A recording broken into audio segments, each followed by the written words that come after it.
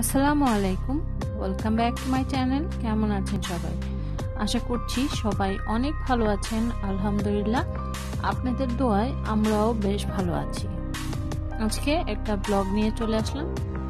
অনেক দিন পর একটা ব্লগ নিয়ে হাজির হয়েছি আপনাদের মাঝে। আই হোপ আমার আজকের ব্লগটা আপনাদের কাছে ভালো লাগবে। আর যদি ভালো লাগে, বরাবরের মতো একটা কথাই বলবো যে সাবস্ক্রাইব করে আমার পাশে থাকবেন।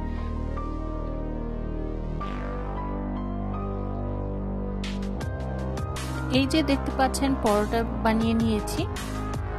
তো আজকে আমি আম্মু রোজা রেখেছি। তো মাঝে মাঝেই বৃহস্পতিবার শুক্রবার আম্মুর সাথে আমি রোজা রাখি। আব্বু মারা যাওয়ার পর আম্মু প্রতি বৃহস্পতিবার শুক্রবার রোজা রাখে, সাথে আমিও রাখি। তো আজকে বৃহস্পতিবার ছিল, তো ইফতারির সময় কি খাবো তার জন্য কিছু আইটেম বানিয়ে নিয়েছি ঝটপট। এখানে আম্মু ডিম দিয়ে মোগলাই বানিয়ে নিয়েছে। এটা একটা ছোট একটা মোগলাই তৈরি করেছে, এটা আপনাদের সাথে কেটে আমি শেয়ার করছি কেমন হয়েছে।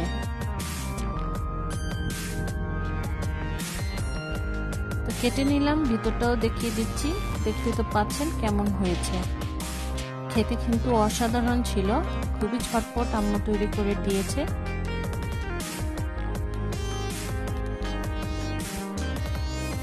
এই হচ্ছে আমাদের আজকের নাস্তা। আর রুটি তো তৈরি করে নিয়েছি, এটা মুরগির মাংস দিয়ে খাবো।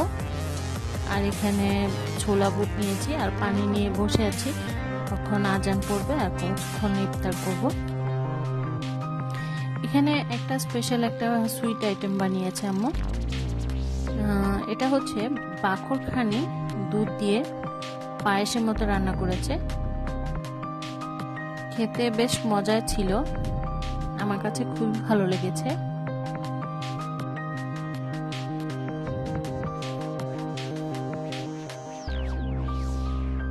আমার আজকে টাইটেল দেখে অনেকেই হয়তো অবাক হয়েছেন যে পরিবারের জন্য কি একটা ডিসিশন নিলাম আমি। হ্যাঁ, সত্যি পরিবারের জন্য অনেক বড় একটা ডিসিশন নিয়েছি আমি। ডিসিশনটা হচ্ছে, তো আপনারা সবাই হয়তো জানেন যে গত 2 মাস আগে আমার আব্বু মারা গিয়েছে, হঠাৎ করেই মারা গিয়েছে। তো আব্বু মারা যাওয়ার পর আসলে আমার পরিবার, মানে আমার ফ্যামিলি, আম্মুর ফ্যামিলি দুটোই কিন্তু একদম ভেঙে পড়েছিল। তারপর আব্বু মারা যাওয়ার পর থেকে আজ পর্যন্ত আম্মুর বাসায় আছি আমি। আমার যে বাসায় ছিলাম সে বাসায় আমি যাই নাই। সে বাসাটা আছে, ফার্নিচার শুধু রাখা আছে, আর আমরা থাকি না। 2 মাস ধরে আমরা থাকছি না ওই বাসায়।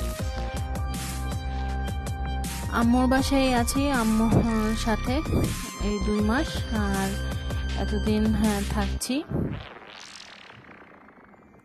তো আম্মুর শরীরটা খুব বেশি ভালো থাকে না সব সময়, তা আম্মুকে সাপোর্ট দেওয়ার জন্য।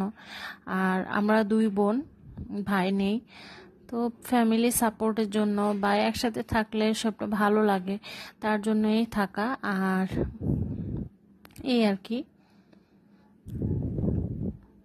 আর বড় যে ডিসিশনটা নিলাম যে বর্তমানে আমরা 2 ফ্যামিলি একসাথেই থাকবো একই বাসায়। তো আম্মুর যে বাসাটা সেটা খুব একটা বড় না। আই মিন আমার ফার্নিচার, আম্মুর ফার্নিচার, সবগুলো ফার্নিচার মিলিয়ে এখানে জায়গা করাটা বেশ কষ্ট হয়ে যাবে। আর আমাদের বাসাটা অনেক ভিতর সাইডে, তার জন্য আরেকটা সমস্যা।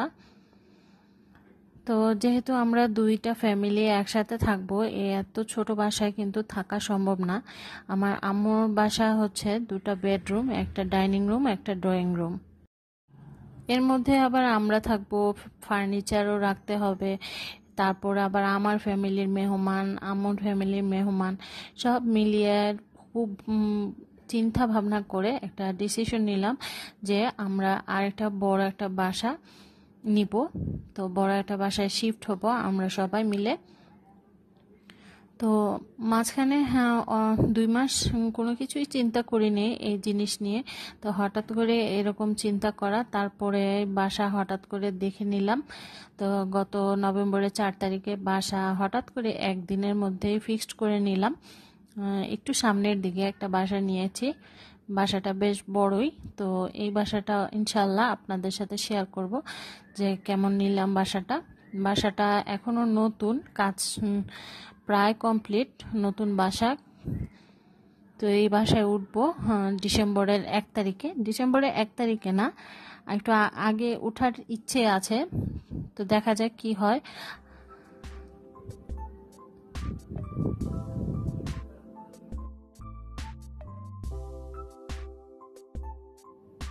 এর মধ্যে ইফতারিও আমরা খেয়ে নিচ্ছি, তো কথার ফাঁকে এটাও বলে নিচ্ছি। তো এই যে পরোটা দিয়ে আমার গরু মাংস বলেন আর মুরগির মাংস ঝোল বলেন, দুটোই খেতে খুব ভালো লাগে। আর এখানে নিয়েছি ডাল, ছোলার ডাল যেটা, সেটা। তো এগুলো খেয়ে নিচ্ছি। তো অনেক ভারী ইফতারি খেয়ে নিয়েছি, তার জন্য রাতে আর খুব বেশি খাওয়া হয়নি মানে ভাত খাওয়া হয়নি। তো যেহেতু আবার শুক্রবারে আবার রোজা রাখবো, তো তার জন্য আর খুব বেশি একটা খাইনি। আর রুটিটা কিন্তু অনেক সফট ছিল, খেতে বেশ ভালো লেগেছে আমার কাছে। তো যেটা বলছিলাম, আমি আমার ফ্যামিলির বড় মেয়ে, তো আমার বড় মেয়ে হিসেবে যা দায়িত্ব আমি সেটাই পালন করছি। আমার ছোট বোন, আমার আম্মুকে দেখার দায়িত্ব এখন আমার। তো এর জন্যই সবার সাথে পরামর্শ করে, বিশেষ করে আমার হাজব্যান্ডের সাথে পরামর্শ করে আমরা এই ডিসিশনটা সবাই মিলে নিয়েছি। আমার হাজব্যান্ড এই বিষয়ে আমাকে খুব বড় একটা সাপোর্ট দিয়েছে। আর আব্বু মারা যাওয়ার পর সেই কিন্তু ফ্যামিলির অনেক বড় একটা দায়িত্ব পালন করছে। তো সবাই আমার হাজব্যান্ডের জন্য দোয়া করবেন, আমার আম্মুর জন্য দোয়া করবেন, আম্মু যেন সবসময় সুস্থ থাকে, ভালো থাকে। আপনাদের কাছে আমার এই চাওয়া। আর আমার আব্বুর জন্য দোয়া করবেন, আব্বু যেন জান্নাতবাসী হয়, এই আর কি। কখনো এমনভাবে চিন্তা করিনি যে এত বড় এরকম একটা ডিসিশন নিতে হবে। তো যাই হোক, আল্লাহ হঠাৎ করে কোন ডিসিশন নেওয়ার জন্য মানুষের একটা সিচুয়েশন তৈরি করে দেয় সেটা কেউই বলতে পারে না। আজকে আমি ভালো আছি, কালকে ভালো নাও থাকতে পারি। আজকে আমি ভালো নেই, কালকে আমি ভালো থাকতে পারি। সবই আল্লাহর রহমত। আল্লাহ জানে যে ভালো কোনটা মন্দ কোনটা। যাই হোক, এখন হয়তো বিপদে আছি, ভবিষ্যতে হয়তো থাকবে না। তো একটাই কথা, বিপদে যখন থাকা হয় তখন নাকি আল্লাহর রহমত বেশি থাকে। তো সেই ভরসায় আছি। তো বিপদ সবসময় থাকবে না, কেটে যাবে ইনশাল্লাহ। কিন্তু মাঝে মাঝে কষ্ট লাগে। কিছু কিছু মানুষ কিন্তু এই বিপদের সময় ফায়দা লুটে। তো যাই হোক, আল্লাহ তাদেরকে কি বলবো, বোঝানোর শক্তি দিক। তারা যা করছে, অনেক খারাপ মানুষই আছে, অনেক ভাবে সময়কে কাজে লাগাচ্ছে। তো অনেক আপনজন মানুষই আছে যারা সময়টাকে অনেকভাবে ইউজ করতে চাচ্ছে। তো ডিটেলস কিছু বললাম না, থাক। যেহেতু আমার ভাই নেই, আব্বু, আমরা 2 মেয়ে, তো অনেক ঝামেলাই আছে, অনেক ঝামেলার মধ্যে আছি। হয়তো সবটা ব্লগে শেয়ার করা সম্ভব হয় না, তারপরও আপু এবং ভাইয়াদের সাথে আমি আজকে কিছু একটু শেয়ার করলাম। এতদিন কিন্তু আমি কোনো ব্লগই শেয়ার করিনি, যা ভিডিও শেয়ার করেছি, রেসিপি শেয়ার করেছি, কোনো ব্লগ শেয়ার করিনি। কারণ ব্লগ শেয়ার করার মতো মন মানসিকতা আমার ছিল না।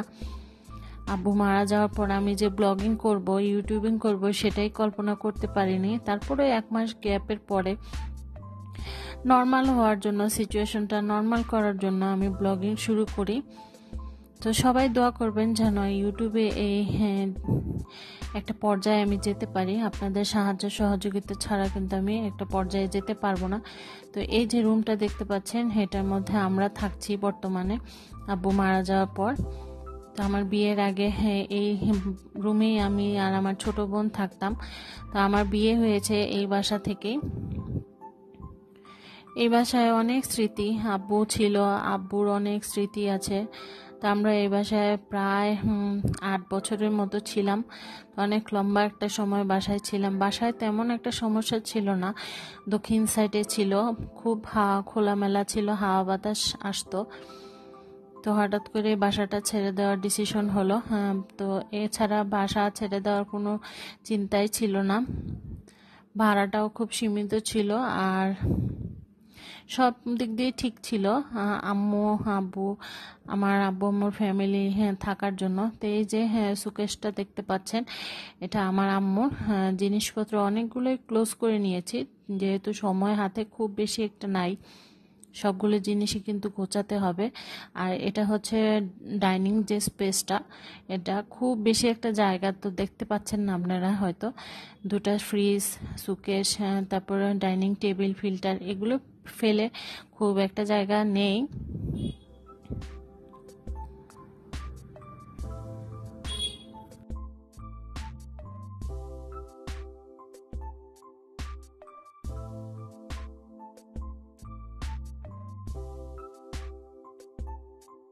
এ পাশটা দিয়ে ড্রয়িং রুম আছে, তো লাইটটা আর অন করলাম না, খুবই মেসি অবস্থায় আছে।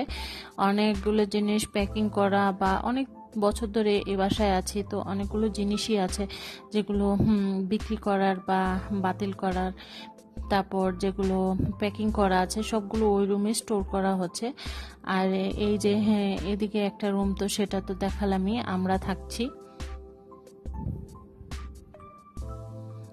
এই সাইডের রুমটাতে আমরা থাকি। তো এই রুমে আপনার মোটামুটি সাইজের একটা বড় একটা খাটও ফালানো আছে, 6 ফিট 7 ফিট খাট। আর এখানে একটা ছোট্ট একটা ব্যালকনি আছে, একটা ওয়াশরুম আছে।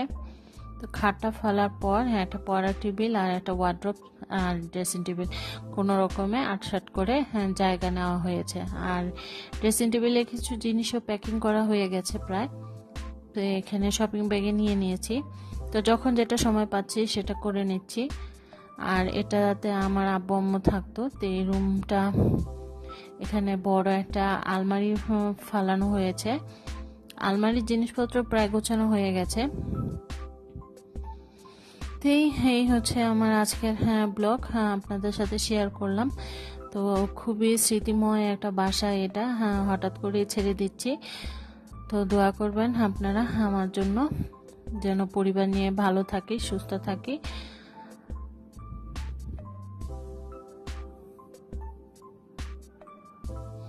তো দেখতেই তো পেলেন কত ছোট একটা বাসা। তো আমরা মোট 4 জন মানুষ হলে কি হবে, জিনিসপত্র অনেক বেশি, তার জন্য আসলে জায়গা হবে না।